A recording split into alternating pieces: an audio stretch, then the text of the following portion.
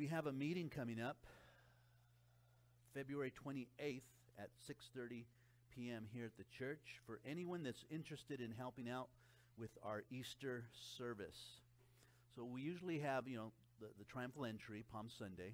It's a normal Sunday service, but we'll be looking at the entry into Jerusalem from Jesus. And then we're going to have a Friday night, Good Friday, which we're having Miranda and Alan Riggs will be sharing with us, good brothers and sister in the Lord. They've been here before. She's a artist, a Christian artist, been for a long time, and they're just such a blessing. So they will actually do Good Friday for us, and I think we're going to be blessed when they come out. But Easter Sunday, I'm not quite sure what the Lord wants us to do yet, whether we have a little sunrise service out there for a few of us, or whether we just do our normal service with our celebration. So if you'd like to come out, and we'll see what the Lord does. We're going to pray, and we're going to seek Him and see what He would like us to do. So that will be February 28th, 6:30 here at the church. All right, let's have the ushers come forward. And while they're doing that, Carlos informed me that today's the day. The money is due. Don't you hate that when you hear that word? The money is due. It's like the bill collectors. Youth Bowling Night, which is March 2nd, which is the day after the youth are meeting here at the church, a Friday. So that's next Friday they're meeting here, right, youth? Come on, all the youth say yeah. There's only one. We have one youth here. Carlos and the youth. So the money's due for the, actually the bowling night money is due there. I guess you can pay there. But they need to have a head count. So anybody that like to go see Carlos, he was up here playing the bass, and he'll give you any information that you may need. The Night of Champions, March 23rd. The money's due today because the cost is $10. After the 24th of February, it's $20. So if you can afford that, then don't worry about it. But if you'd like the break, then the money is due today. Give it to Carlos, and he'll take care of the rest for you. So you need to do that. All right, let's pray. Father in heaven, we thank you, Lord. You're so awesome, Lord. Your grace is amazing, Father. How sweet that sound is, Lord. That, Lord, you would send your Son, Jesus, to die on the cross for us, Lord. Lord, right now we ask for forgiveness, Father, for our sins, Lord. We ask that you would help us with our pride. Help us, Lord, with our anger. Lord, we just surrender these things to you, Father. And we confess them and agree with you, Lord, that they're definitely missing the mark, Lord. And we want to hit the mark more often, Father. And so we ask for the Holy Spirit to cleanse us and wash us with the blood of Jesus right now, Lord. And Lord, as we now have holy hands, as the psalmist said, who shall ascend to the hill of the Lord but he with holy hands. And so we use these hands to give back to you, Father. Give to your work, Father, and what you're doing here in Old Mariloma, Jurupa Valley, Father, reaching the downcast, reaching those that no one else can reach, Father. And we ask you to use it for your glory, Lord. And Lord, as we're collecting, that you're preparing our hearts, Father, to receive from your word, Lord, to realize, Father, who we are in Christ Jesus and how God himself dwells within us. And we pray these things in Jesus' name. Amen. Amen.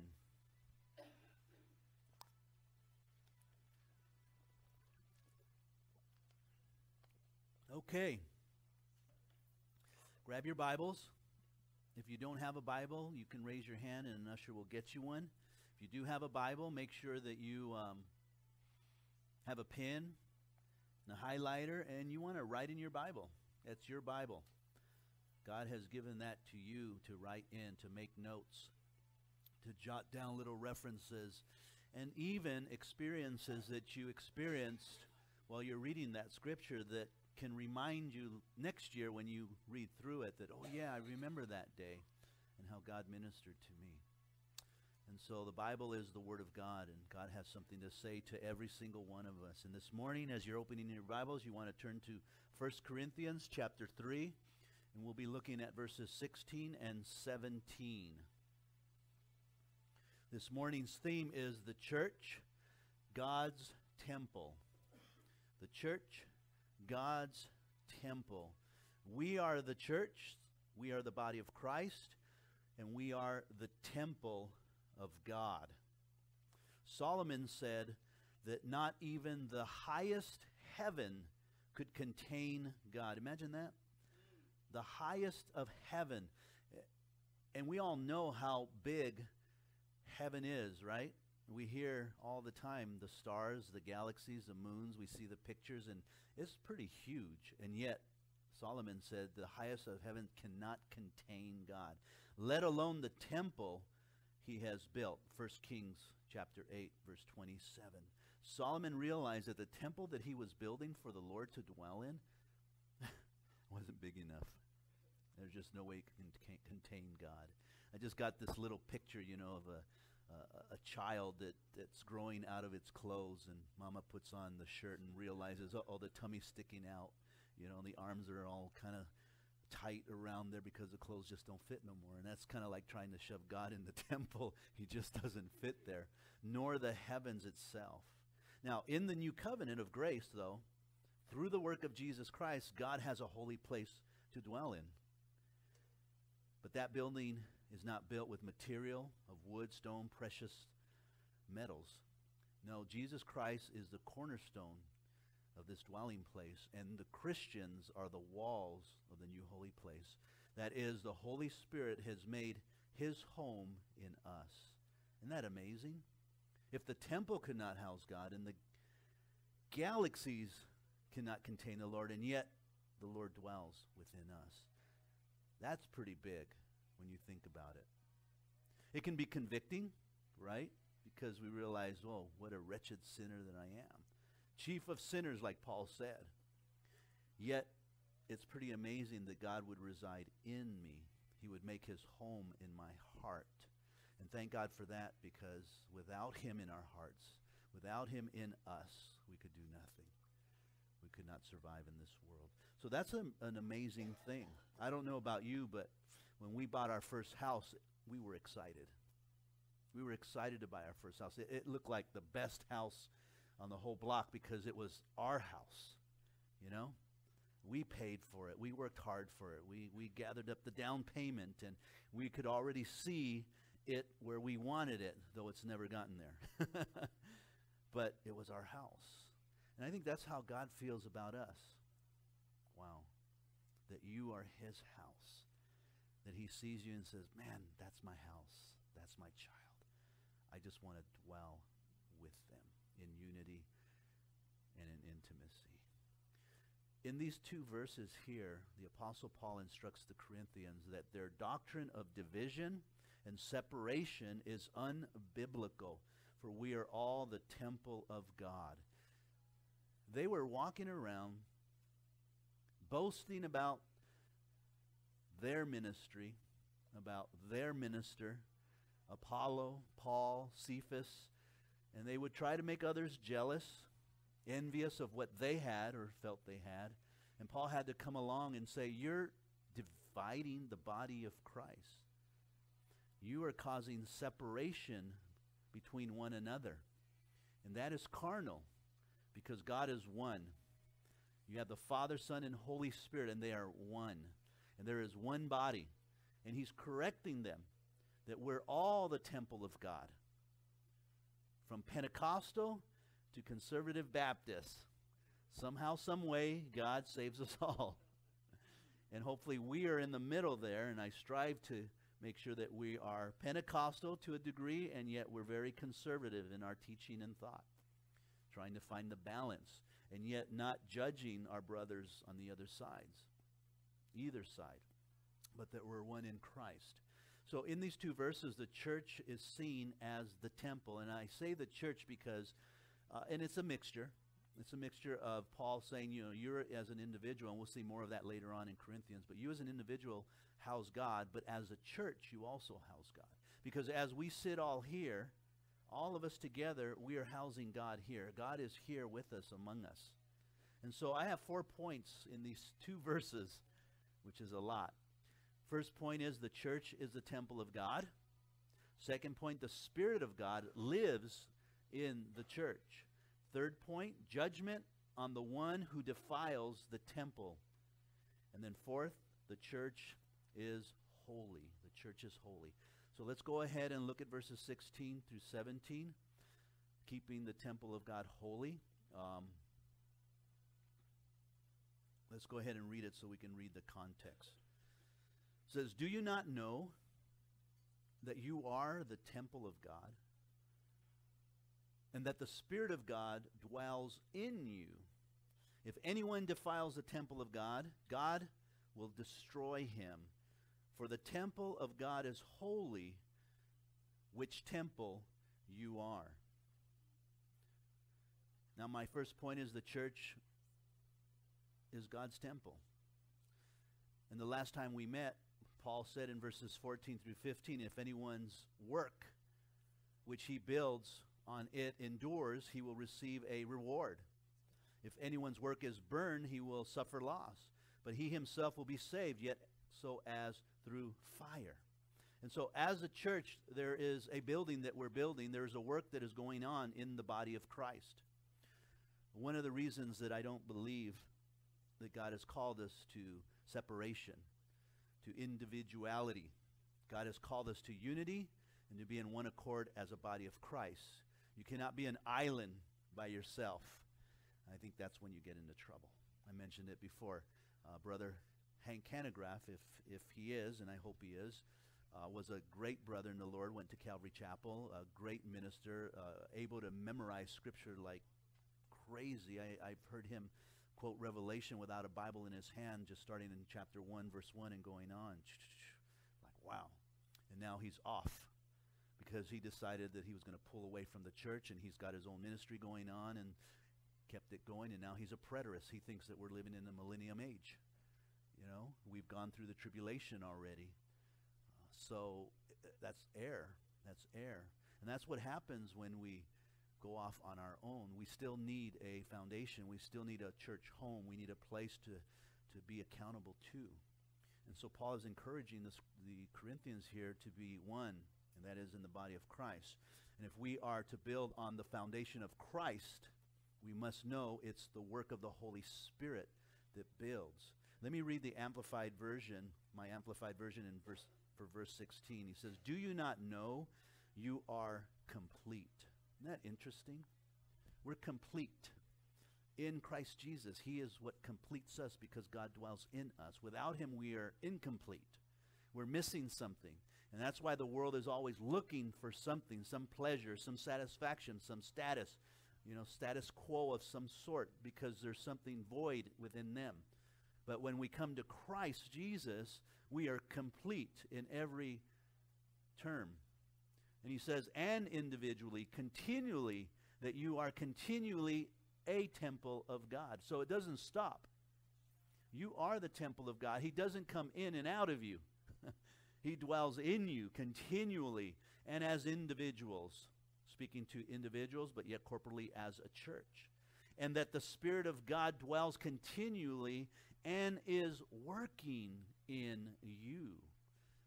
You see that in the Greek more clearly. The Spirit doesn't stop working. He is constantly working in you, continually.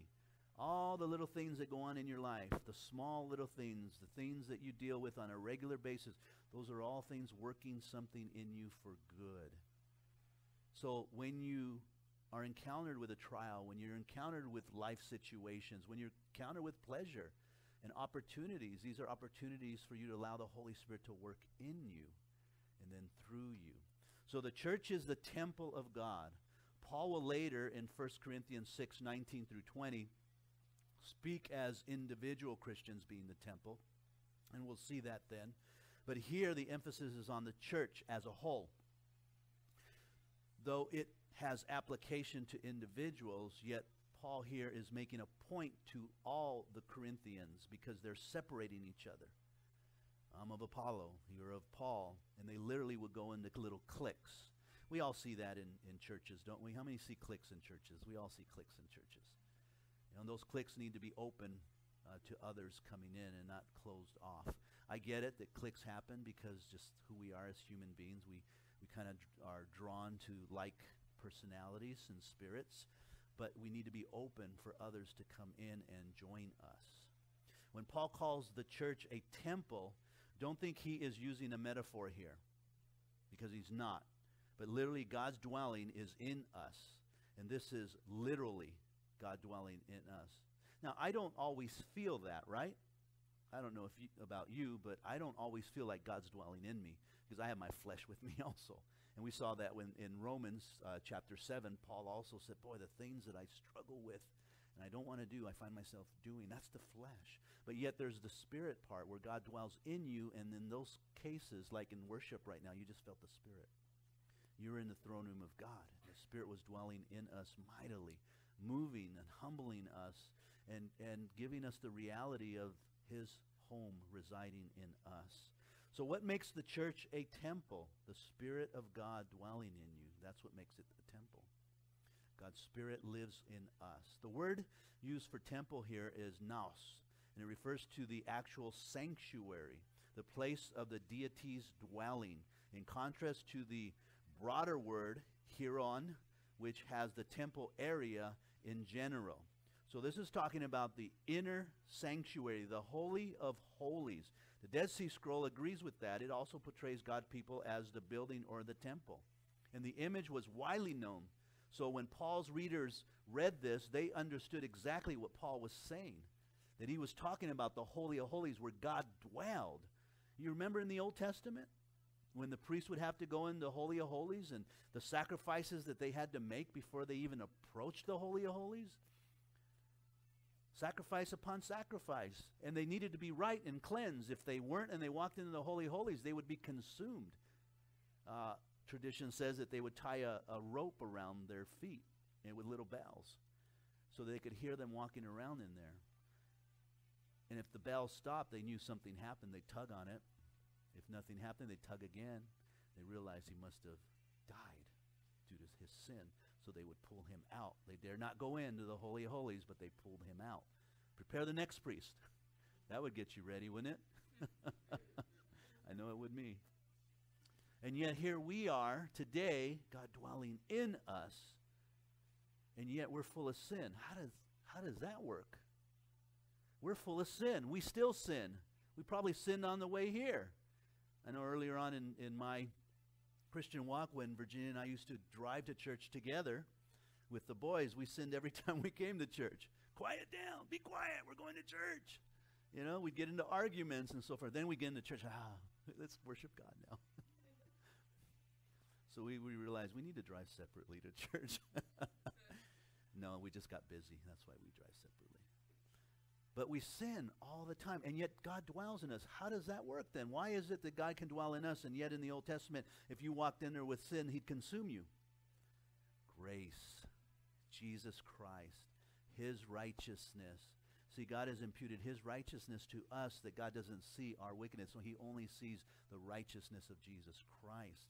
And that is why he dwells in us, because Jesus' blood has cleansed us from all unrighteousness. And that is past, present, and future. When he said totalestai, it is finished, he was saying your past sins are forgiven and forgotten. Your sins now, as I'm here, are forgiven and forgotten. And your future sins will be forgiven and forgotten. You are now righteous before my Father's eyes. That's the work of Jesus Christ in you. And so now God can dwell in you. That's an amazing work. The Greek word translated temple here speaks of the Holy of Holies, as I said, and part of the temple that dwells the Shekinah glory of God. That was the amazing glory that the children of Israel would look at it and go, I don't want to get close to it. It is too beautiful for me to even think I can approach that. There was one point in time, you remember in Exodus, where God says, tell the people not to get too close to the mountain. And they had to tell him, get just to the ridge, don't get any closer, lest you be consumed with the Shekinah glory of God. And yet now God dwells within us. So here we are, the church, which is the temple of God, because of the work of Jesus Christ, who's given us that gift of grace, his righteousness. Second point, the Spirit of God lives in the church. Look at verse 16 again. and that the Spirit of God dwells continually and is working in you. The indwelling of the Holy Spirit is the action by which God takes up permanent residence in the body of believers in Jesus Christ. We know the Spirit of God is the Holy Spirit, the third person of the Trinity. He's the silent one. Call him the silent partner. He's always pointing to Jesus. Never points to himself, guys. Never. You never see the Holy Spirit saying, look at me, look what I'm doing. No, the Holy Spirit's always pointing to Jesus. Look at what Jesus did. Look at what he's going to do. Let me tell you more about him. Always pointing to the Holy Spirit. When you get into a Pentecostal mode, the Holy Spirit won't broadcast himself. He will point to Jesus. He's not going to draw men to himself. He's going to draw men to Jesus Christ. That is his responsibility. So why does he dwell in us? So that he can draw us closer to Jesus. That's the work of the Holy Spirit in our lives. He empowers us. He illuminates the scriptures to us so that we may know Jesus more clearly. And so he dwells in us. In the Old Testament, the Spirit would come and go from the Old Testament saints, empowering them for service, but not necessarily remaining on them. And that was a bummer, if you think about it. To be empowered and you get a word of the Lord and you do a great work, and then next thing you know, it's like, where'd you go, Lord? Now I'm just sitting here twiddling my thumbs. I don't know what to do. But today we have the Holy Spirit constantly in us, who has a role to describe the truth of God. He lives with you and will be in you, John 14:17 says. And Jesus had instructed his disciples and encouraged them and knew his disciples intimately because the Holy Spirit dwelled within them, that he was going to send that helper to them to help them. Because he was going away. He would be leaving them. He was not going to leave them orphans, powerless, but he promised to leave them another one like him, and that would be the helper, John 14:16. He was telling them that that person would help them in their daily walk. They were to go and wait in the upper room for so many days until the Holy Spirit came upon them, and then they were to go out on that day of Pentecost when the Spirit dwelled in them permanently. And they went out and they were witnesses to Jerusalem, Judea, Samaria, and the rest of the world. And here we are today because of the work of the Holy Spirit. The book of Acts is the work of the Holy Spirit in the church, right? Read the book of Acts. See how the Holy Spirit functions within the church itself. From the very beginning, when they began to go out into Jerusalem, preaching the gospel message, they became witnesses by the power of the Holy Spirit. Even in light of persecution, threats, they didn't care about their own lives any longer. Peter was not going to deny the Lord now because he was indwelled with the Holy Spirit. He learned his lesson. But they went out with boldness and power and began to move and turn. So much so that Stephen, who was a deacon, could be able to stand there and preach the whole dialogue of the Old Testament, and it would touch Paul's heart, planting a seed that Paul later on would be on the road to Damascus when Jesus revealed himself to him and said, Paul, why are you fighting against me? And then the Apostle Paul gets filled with the Holy Spirit. And here's a religious man, an educated man, who had studied under Gamaliel and read all the books that there were, humbled himself and realized all that is nothing but dung compared to Jesus Christ. That's the work of the Holy Spirit in our lives. Guys, the bottom line is this. The Holy Spirit anoints the church with the power to be relevant in the culture. I have to ask myself, I'm the pastor of this church. Are we anointed to be relevant in the culture that we live in today? Are we relevant? Are you a part of that church, and are you helping the church to be relevant in the culture and in our surroundings? I would say yes to us, because we're reaching people that normally won't be reached by the church. Church doesn't oftentimes go out to homeless camps like we do and try to preach the gospel to them, let alone love them unconditionally, knowing that they have their own drama and situations and struggles and problems. And yet we love them unconditionally. We feed over 50 to 60 every Sunday here with groceries. We reach out to them, letting them know that we love them, we care about them, showing them that this is what Christianity is about. Not just the big lights, the great shows, the wonderful screens and so forth. No, literally there in the forefront, on the ground, trying to reach people for Jesus Christ. That's what we want to do here. We want to be like the early church. And I believe we're doing that. We're reaching the culture in our community, in our area, that people feel comfortable here, that not necessarily are what we would say modern Christians, but people that are trying to understand what Christianity is and might have even have their thoughts of Christianity from TV or people that weren't great examples of it, and now they're seeing, boy, these people just love us unconditionally. See, the bottom line is, guys, is that the Holy Spirit has anointed us to be a part of the church and to impact our culture through prayer, through commitment of each believer. The Spirit works out God's divine plan here. We are the body of Christ, and so we must all individually present ourselves as a part of that plan, participating with God. You see what Paul is doing here is you guys are separated instead of united. Yeah, we're a body of Christ. We're individuals, and we are different parts of the body, but we should be working together to reach the kingdom out there with the gospel message. That's God's plan and purpose for us, to be involved. There are too many people in their own kingdom. They've built their own kingdom, doing their own thing, building their own, life and so forth. What does that look like? Well, it looks like this. I want to buy a house. I want to have cars. I want to have a retirement. I want that to be my kingdom. And I have to build that up. I don't have time for church because I have to take care of my family. God wants me to take care of my family, right? Yes, he does. But I don't have time for church. I don't have time to be involved.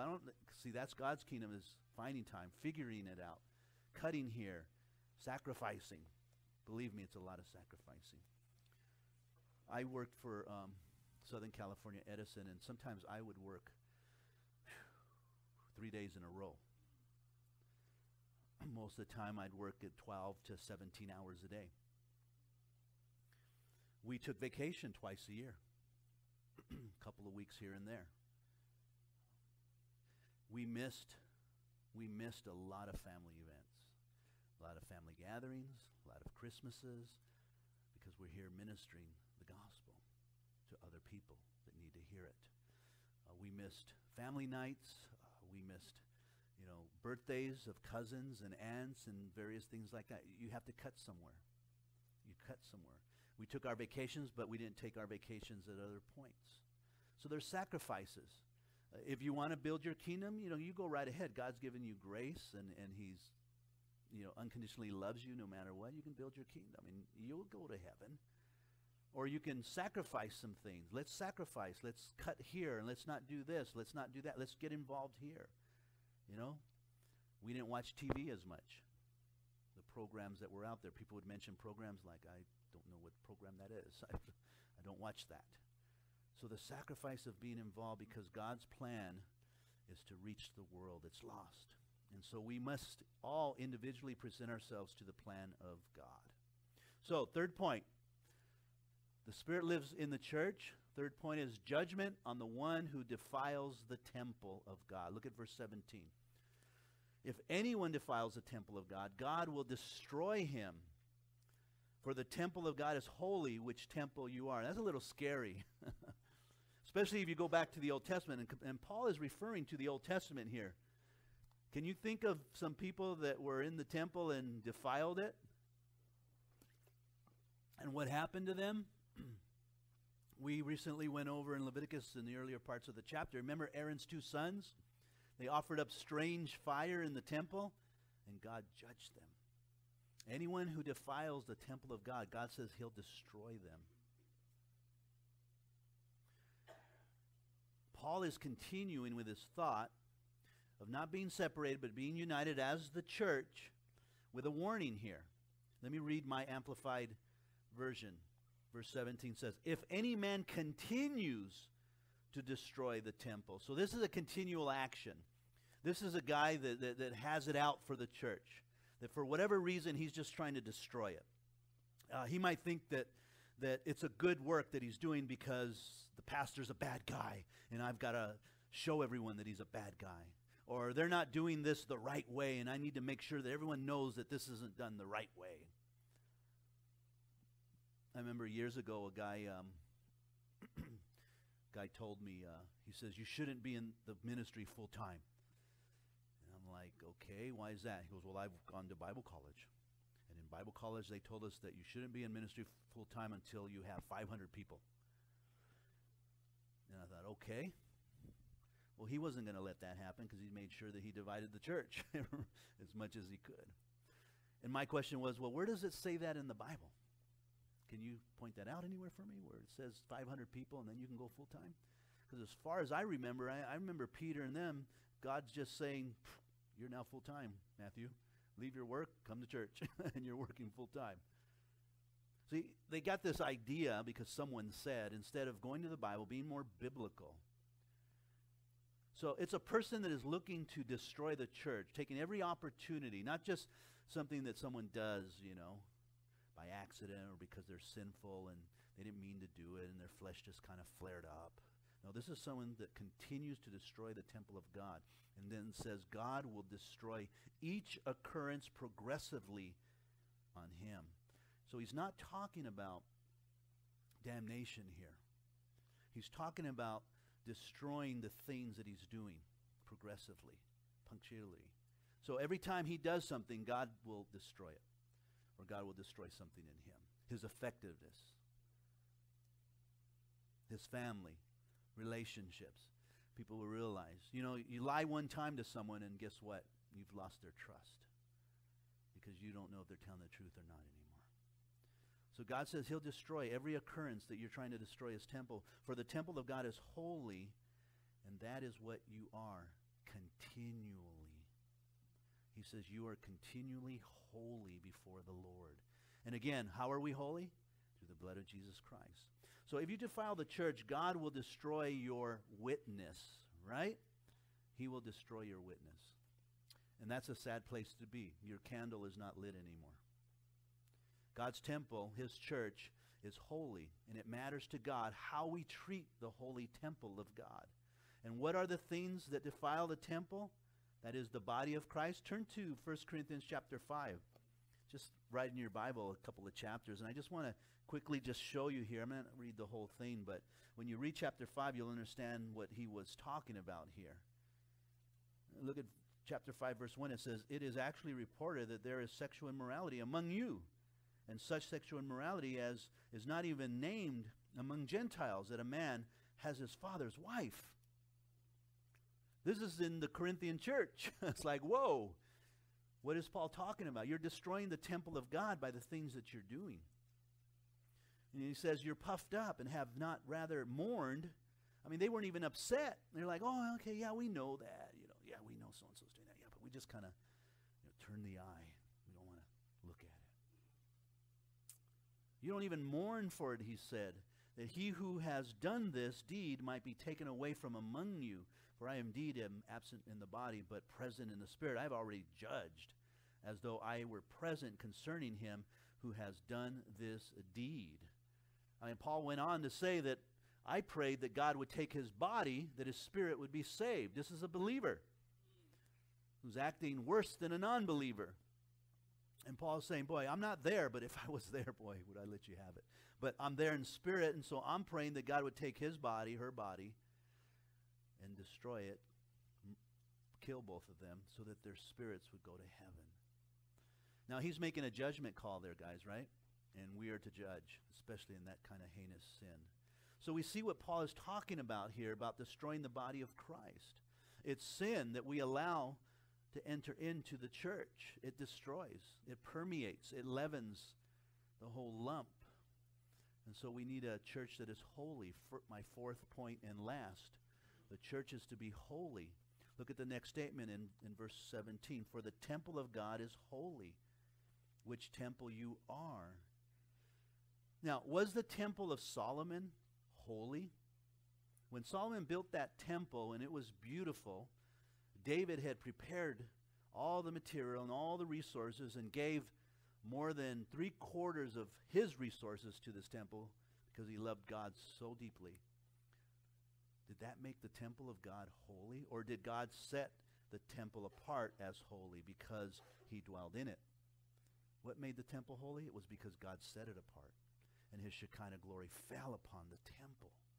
So it was God making the temple holy. God was the one who sanctified, set it apart. Just as we see the church today, that it is Jesus Christ's redemptive and sanctifying work in us that makes us holy. And Christians understand the holiness of the whole church is derived from the holiness of Jesus Christ. We've taken on his holiness and not our own holiness. Back in the 80s, I'm not sure if it's going around as much anymore, but I remember hearing back in the late 80s a teaching that was going around saying that you can be sinless. You can actually be sinless. And I remember this teaching clearly because I thought, wow, I want to be sinless, Lord. I hate sinning against you. Every time I sin, I feel so bad, like I've hurt you and hurt our relationship, and I don't want to sin against you. So I paid close attention to this guy, and he says, you can be sinless. If you live a month at a time, you're going to sin. But if you live a day at a time, you're going to sin less. If you just try to live 24 hours rightly before God. And then if you just think about an hour at a time, then you'll sin even less. And I thought, that makes sense. And I thought, wow. He went to the point of just live a second at a time. Every second, just be holy, and you can be holy without sinning. And I thought, that's the way to do it. And then I realized the next day I failed.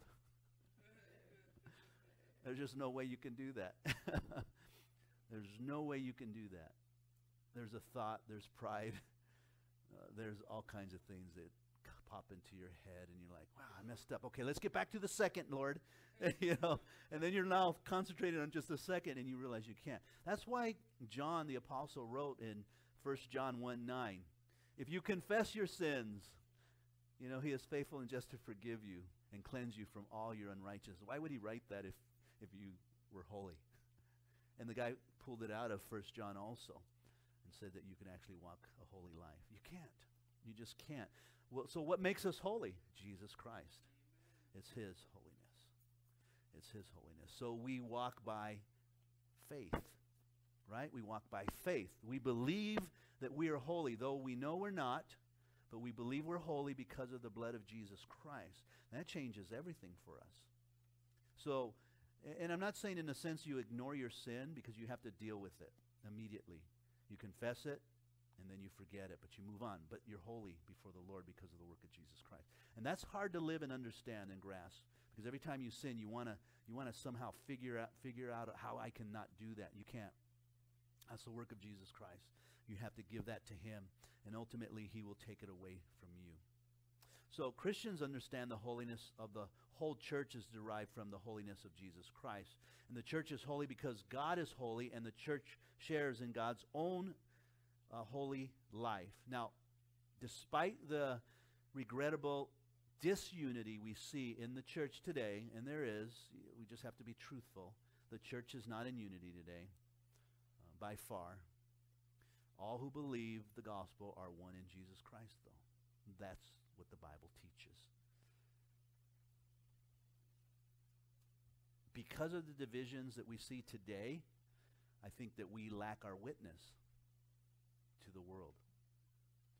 Because you'll have someone look at us and say, you guys can't even get your stuff together, Here you are, Baptist and Lutheran and Methodist, and you guys can't even agree on what you want to be. First Baptist, Second Baptist, Reformed Baptist, True Baptist, it's like, so why should I become a Christian? And then they go into church and people are talking and backbiting and gossiping. It's like, man, I'm sitting here new to this, and I hear all this, and like, I could just go to my sewing club and do the same thing. The church has to be holy. Has to be holy. We have to represent Christ as best as we can. Yes, we're going to fail. We're going to fall short. but we're still the body of Christ. And that is definitely understood. That person may not understand it at that moment, and if they continue to come to church and grow and read their Bible, then they will understand that I've joined a sinful church just as a sinner. I don't want to join that church because there's hypocrisy. Well, join us. Another hypocrites join us, because we're all living hypocrisy at times. Not all the time, but every so often there's a thing of hypocrisy that pops up in our lives, so we're all as guilty. We've missed the mark, right? God has a standard, and we missed it. But we are the body of Christ in the New Testament, and he dwells within us. The church is called in the Bible one body in Christ, Romans 12:5. One body in 1 Corinthians 10:17. The body of Christ in 1 Corinthians 12:27. Ephesians 4:12. The body in Hebrews 13:13. The church is clearly compared with the body in Ephesians 5:23 and Colossians 1:24. We are the body of Christ. And Paul compares it to like our bodies, or the body of Jesus Christ, that we are one, but yet individual in all kinds of ways. I was sharing that at one of our devos, and by the way, you can listen to us every Monday, Wednesday, and Fridays at 9 a.m. Just be my friend on Facebook, and you'll see that we have a devo every morning for a half an hour. Some of us meet here, and we fellowship and pray afterwards, or some watch. And I shared about the body of Christ. I recently hurt my arm, and you don't realize how much you need an arm until you hurt your arm. Because your limbs are functioning correctly, you don't realize. You just do things normally. But as soon as you hurt your arm, you go, oh, I can't lift my arm. Now I can't grab things with it. I can't lean on this side anymore. I've got to lean on the other side. And so here's the body of Christ, and it feels one part that's hurting. So I was doing this for a while. I was grabbing my arm and lifting it up and dropping it on the table or whatever, trying to stretch it, using my other arm. And that's what the body of Christ should do. It should come along and say, you need some help for a while until you get healed, until you feel better. But you don't realize that until you hurt something. But the body of Christ is a body, but yet it's individually. And individually it can hurt. It can be in error. It can be crippled. But we're still the body of Christ, and very powerful. Let me share with you this truth in Psalms. You might want to turn there, Psalms 133. David wrote very clearly. He realized it, how important it is to be in unity, though when you look at his life, he was not in unity, was he? With the kingdom, with Saul, with his sons, his family. He was totally disarrayed of unity at all. And yet he realized how important it was to be in unity. Psalms 133 verse 1 says, behold, how good and how pleasant it is for the brethren to dwell together in unity. I don't know, there's just something about unity that's just so pleasant. It just brings such a good feeling when you're in unity. And it's that unity that causes great things, right? When a football team is in unity, you can't stop them. Quarterback, the line, the defense, coaches, they're all in unity. They all got it. They're all working together. They understand their places, their roles, and they're doing it at 110%, and boom, you can't stop them. That's why the Rams lost. They weren't in unity. They got beat by a better team that was in unity. We see that. We get in our little cliques, people that we get along, and we're in unity. We're like-minded, and we're working together, and we laugh, and we have fun, and it just passes time. You're like, man, I really like that. But you get in a group that there's no unity, you're like, I don't want to be here. There's no unity there. So David understood that there's something good and pleasant about dwelling together in unity, and so we should strive for unity in the body of Christ. He goes on in verse 2. It is like the precious oil upon the head, running down the beard of Aaron, running down on the edge of his garments. The anointing, the oil, represents the Holy Spirit. Aaron's the high priest, and it is such, they view that as an awesome event. Children of Israel, millions of them, standing by as Aaron was being anointed to enter into a holy of holies. Why is that so exciting? Because Aaron gets to go in there, offer up a sacrifice so that God's wrath would not be on Israel. That's pretty exciting. That he would lead them in grace and in mercy. And so it's beautiful. It's like that unity of the Holy Spirit falling upon Aaron, and Aaron fulfilling and being obedient to what God has asked him to do so that Israel would be presentable to God. And then verse 3 says, it is like the dew of Hermon descending upon the mountain of Zion, for there the Lord commanded the blessings, life forevermore. Notice that he didn't say cursings. Isn't that interesting? He said blessings. Because God wants blessings for us and not cursings. And blessings come by obedience, by surrender and brokenness in our lives. And God wants to bless us in our relationships, with our families, with our neighbors, the communities where we work. He wants to bless us with peace and rest. He wants you to have rest. He wants you to be at peace. Matthew says it very clearly in 11. Come to me, all you who labor and are heavy laden, and I'll give you rest. Take my yoke upon you and learn from me, for I am gentle and lowly in heart, and you will find rest for your souls. For my yoke is easy and my burden is light. Matthew 11, 28, 29. God wants blessings on you. He wants to give you a blessing today. He wants you to have rest today. So as we bow our heads, I pray you just surrender your lives to him. Whatever you're dealing with, give it to him. Let him have it. He's more than able. He is capable. He's God. He divided the Red Sea. He created the heavens and the earth, so he can handle that.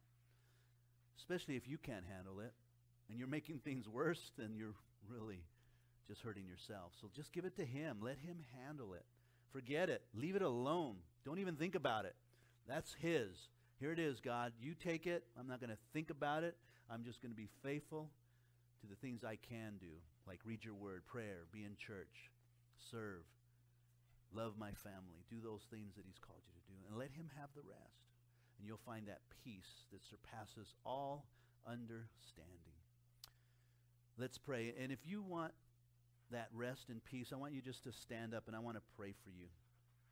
Those of you that are in the courtyard, just go ahead and stand. God sees you. And I want to pray for peace for you right now. I want to pray for wisdom to handle the things that you're going through right now. We're the church, and we're supposed to pray for one another. Let's stand. Thank you, Lord, for all those that are standing, Lord. They're just saying, Lord, from their hearts, Lord, here I am. I'm agreeing with my brother, with your word, Lord. And we just want to acknowledge you as God and just give you that place in our lives that you have everything in control. And you say you work all things out for good, Lord. All things. Even when it's all our fault, Lord, you work it out for good, Lord. Whew, thank you, Lord. And we just desire peace right now, Lord. We surrender what the things that we're going through, Lord. Whatever it is that we are dealing with, Father, it could be ourselves. We're our worst enemies, Lord. And we can be battling ourselves in our heads, thinking one way and trying to figure out another. And Lord, we need to just let it go. Not overthink it, Lord. But trust in you, Father. May you just let your peace fall upon us, Lord God. We are the body of Christ, Lord. We are the church. Make us effective in our culture, Lord. Bring a peace, Lord, that surpasses all understanding, Lord, that we may be in unity and effective, Father, in these last days, Lord. Thank you, Jesus, because we believe by faith that you're going to work. In Jesus' name we pray. Amen. Let's stand and we'll close with this song.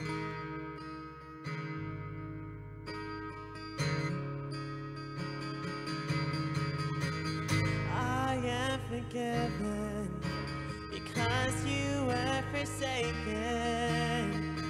I am accepted.